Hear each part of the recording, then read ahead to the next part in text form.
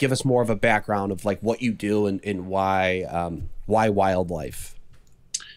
Yeah, I guess the short story would be I've always been obsessed, like as a kid. As a kid, always obsessed with wildlife. I would be the weirdo, collecting bugs under rocks and making little ecosystems in jars and just collecting frogs, those things. And it kind of just, as I got older. Same.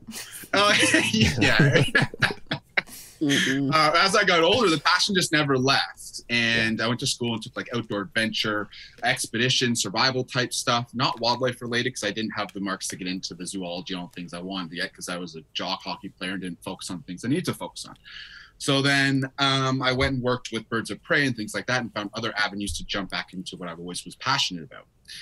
And then after I landed off the show and the platform came, I realized how much good I could do with just the advocating and stuff that I was doing. I was seeing great turnaround and a lot of change happening with petitions that I put out and seeing, 10,000 petitions being signed. I'm okay, like there's something here, like something with this. Mm-hmm. And it just kind of flowed. And the more that I advocated, the more connections I made. And I realized that how much value I could bring to animals that didn't have a voice. And it just kind of spiraled into this crazy thing that is traveling around working with non-for-profit organizations that are trying to do good for certain species, mostly endangered. And this summer's kind of lined up into a whole bunch of different visits with different organizations. And that's kind of how it spiraled out of control. Okay.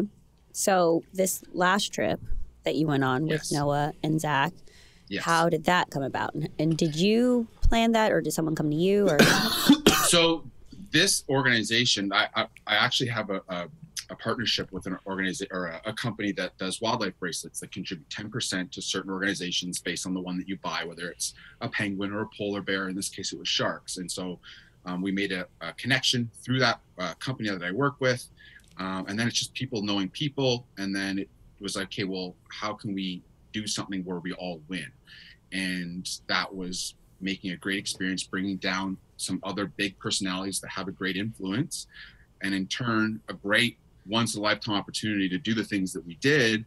And then we shot content. We're making a little docu-series on the importance of saving marine species and two shark species specifically that are critically endangered, and another ray. But yeah, just that's kind of how it came to be. And it's a great trade-off from organizations. I just try to help them with my platform, and in change, I get great experiences doing things I've always wanted to do. So it's been really so fun. where this past, I don't want to call it, oh yeah, it's a trip, I guess. Yeah. This past trip, where was the location? Where were you guys? So we're down in the Bahamas, Okay. but not the typical Bahamas you think, which is there's two islands. So we went to Andros, which is a lot less popular island. It's more remote. And so we went down there, and we were in two different parts of the island. One was very remote. We're doing more of an exploration adventure type trip, trying to find a species called the sawfish. Sawfish. Yes, it's a.